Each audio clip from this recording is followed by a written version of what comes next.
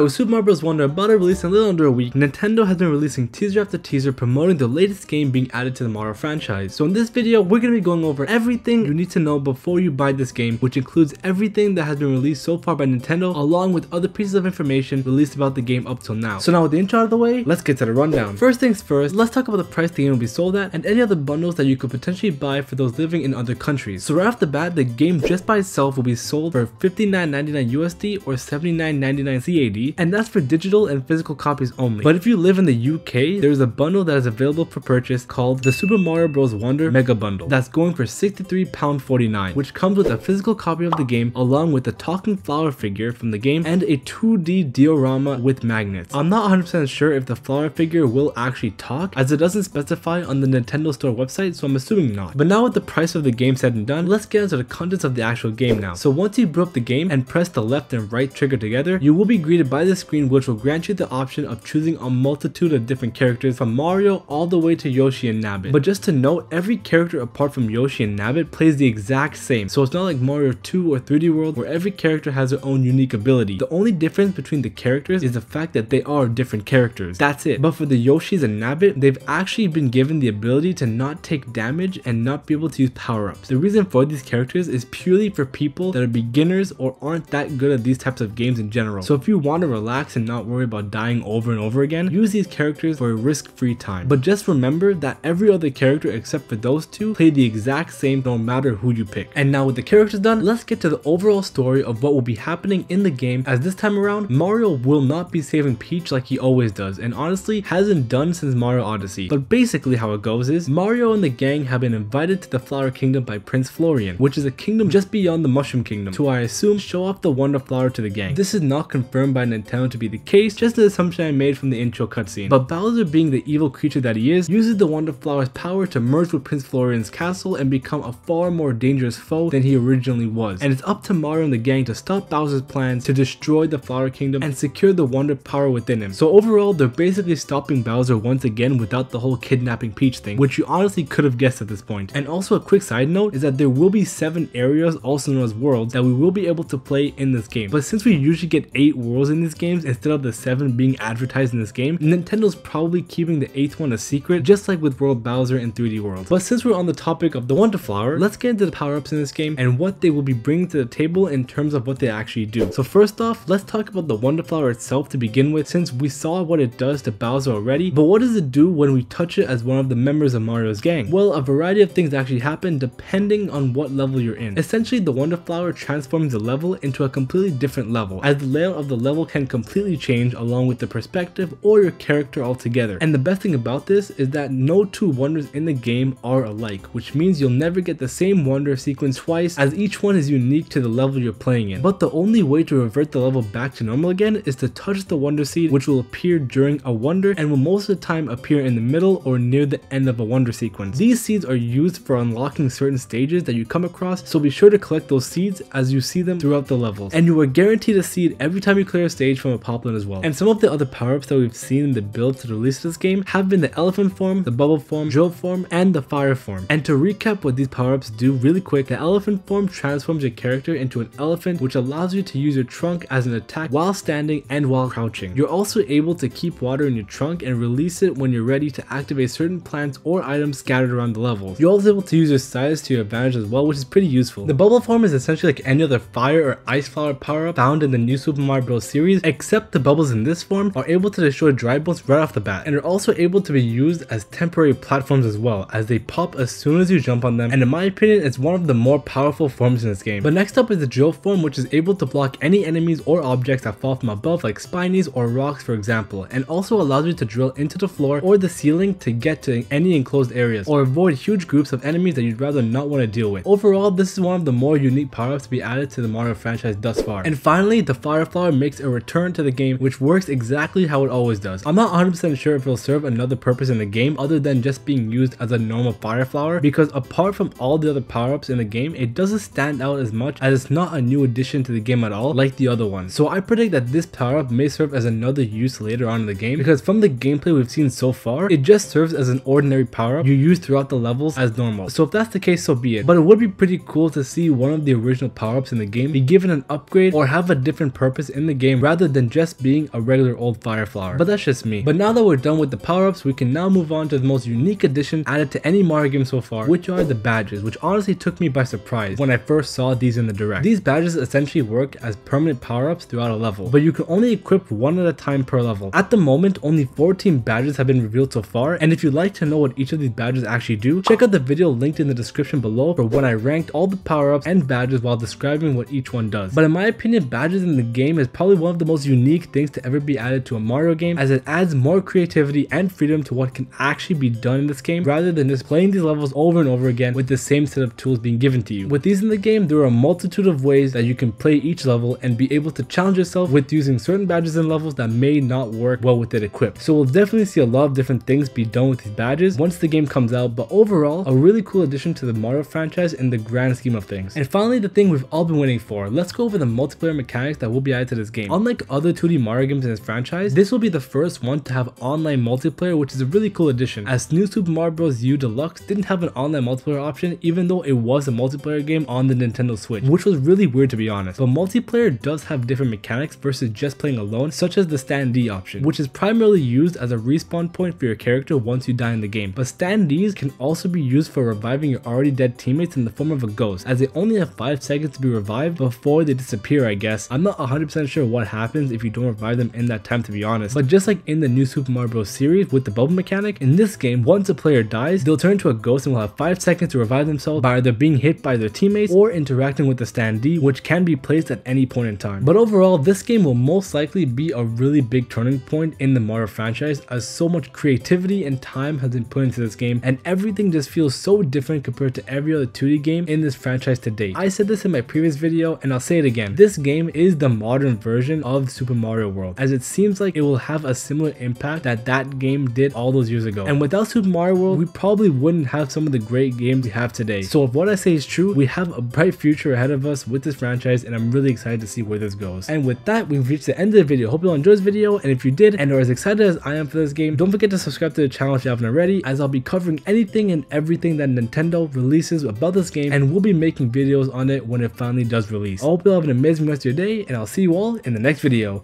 Peace!